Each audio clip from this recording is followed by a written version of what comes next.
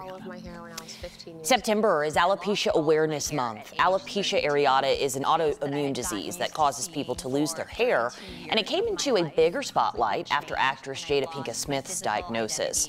But now there's a campaign in Denver called Reflections of Alopecia Areata, where women from Denver are sharing their experiences with the disease. And to talk more about this, joining us this afternoon, Supriya. Supriya, yes. Such a beautiful name. Supriya Surrender.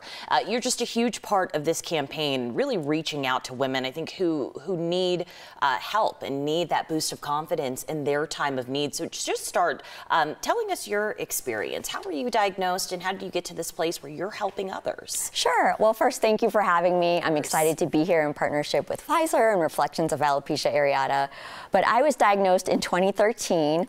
I was in a fitting room and I saw a bald spot on the back of my head, and I was of course shocked to see it. And I went to the dermatologist and I got my diagnosis for alopecia areata. Fast forward 2 years from that, I was getting ready for work one day and I noticed a large pile of hair in my hands. And that one pile turned into one pile after another. And in a 3-month time span, I lost all of my hair. And then I became the bald woman that you're seeing right now in front of you.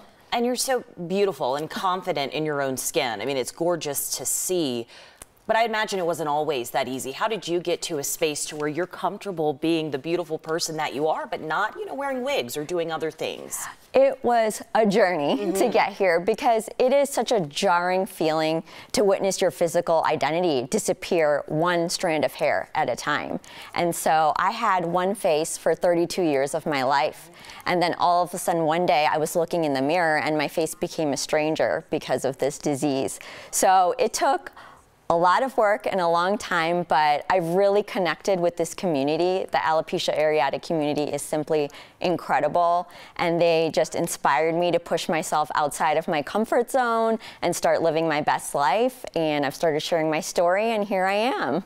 And you're so inspired. You're an inspiration to me. I know you've got to be to so many people in your own community. Talk to us a little bit about the campaign itself and how you're reaching out to women in their time of need. Yeah, so the campaign is me and one of my inspirations, Kylie Bamberger, and we are sharing our story on this platform. And on this reflectionsofalopeciaareata.com, you can also find resources. So if you're going through the disease, you know, for me early on, I remember just Googling endlessly for resources. So this is a one-stop shop where you can find these resources and also connect with the community.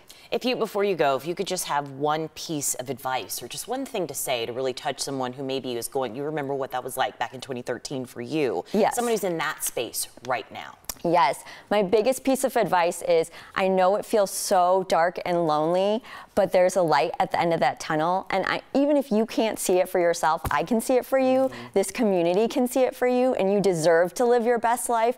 No matter how hard it feels in this moment, you're gonna get there.